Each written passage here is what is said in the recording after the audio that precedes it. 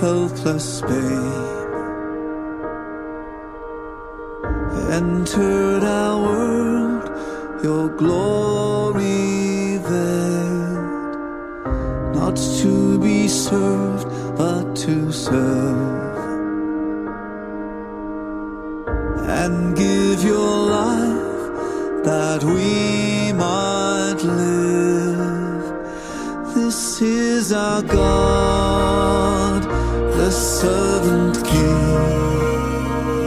He calls us now to follow Him, to bring our lives as a daily offering of worship to the servant King.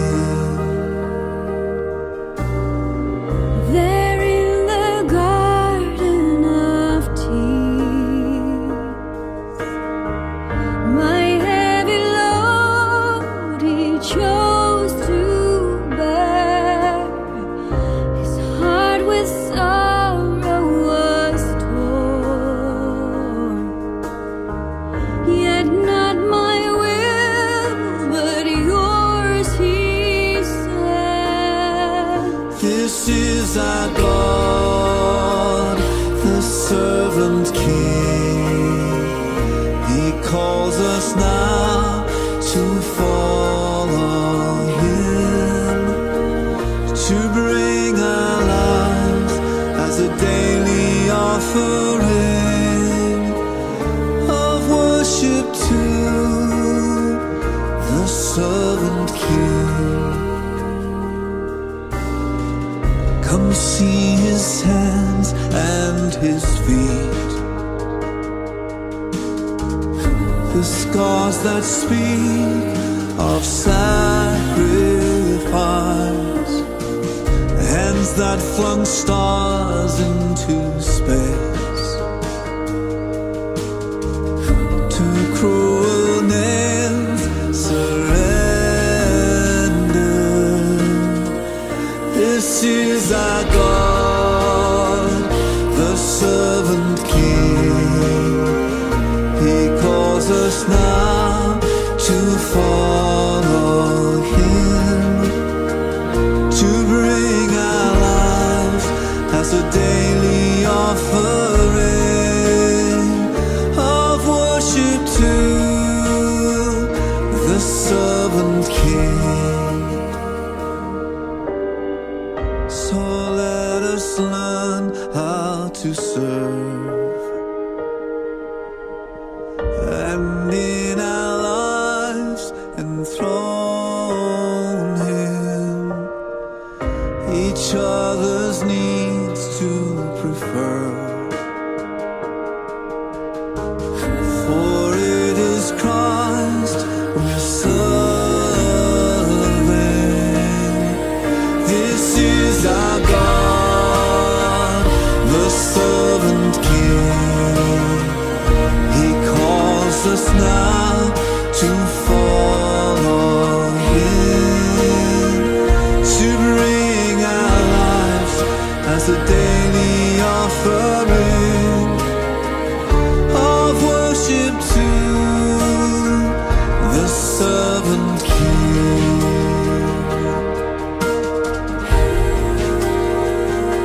The servant King.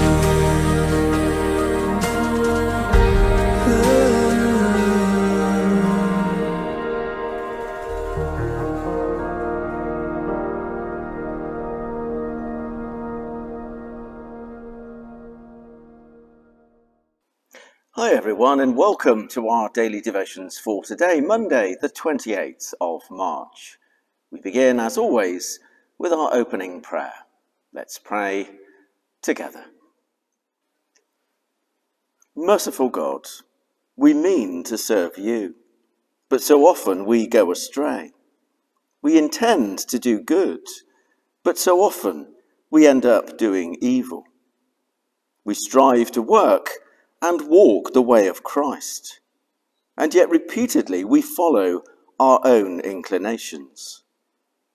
Take the germ of faith within us the seed of genuine commitment, and nurture them through your love, so that they may grow strong and vigorous, despite everything that competes against them, especially during this season of Lent.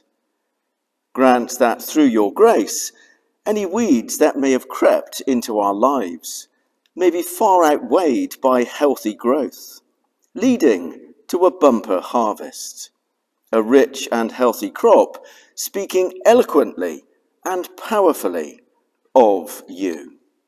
Through Christ our Lord.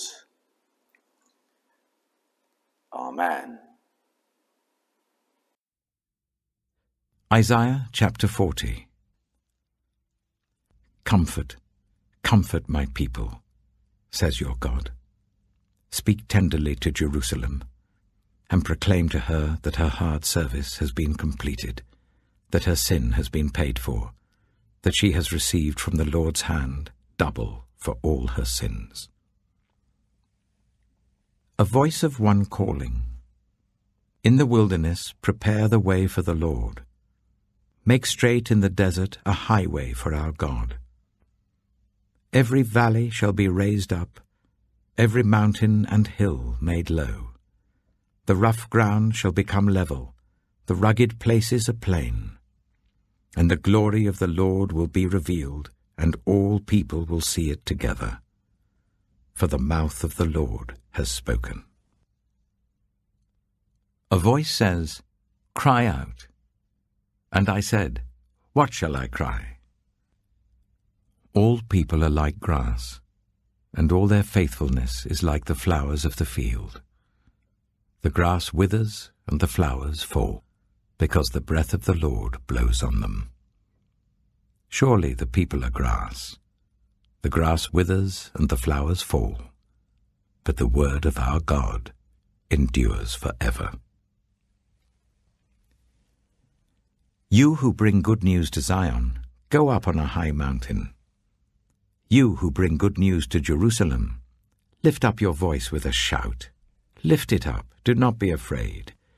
Say to the towns of Judah, "Here is your God." See, the sovereign Lord comes with power, and he rules with a mighty arm. See, his reward is with him, and his recompense accompanies him. He tends his flock like a shepherd. He gathers the lambs in his arms, and carries them close to his heart. He gently leads those that have young.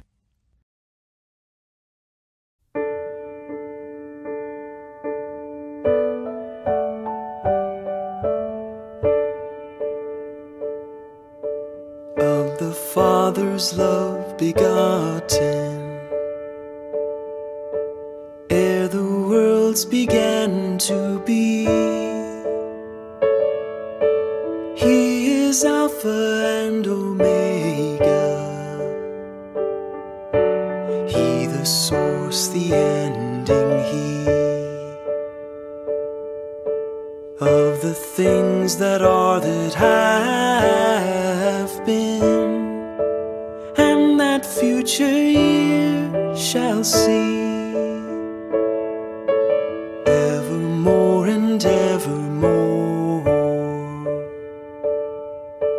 He is found in human fashion,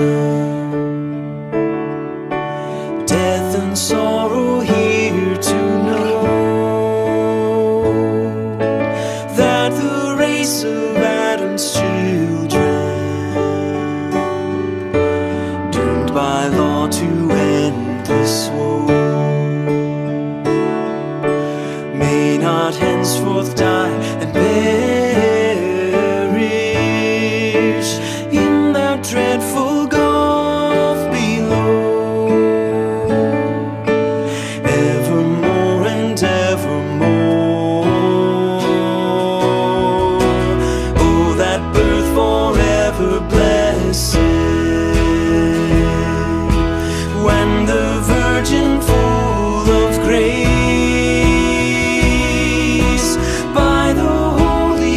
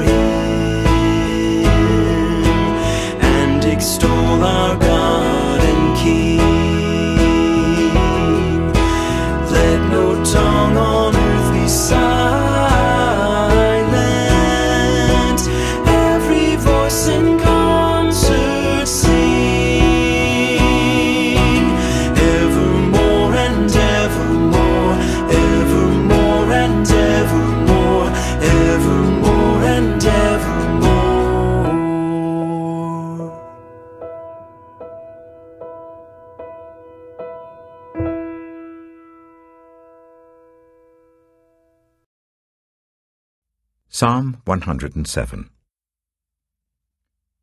Give thanks to the Lord, for he is good. His love endures forever. Let the redeemed of the Lord tell their story. Those he redeemed from the hand of the foe, those he gathered from the lands, from east and west, from north and south. Some wandered in desert wastelands, finding no way to a city where they could settle. They were hungry and thirsty, and their lives ebbed away. Then they cried out to the Lord in their trouble, and he delivered them from their distress.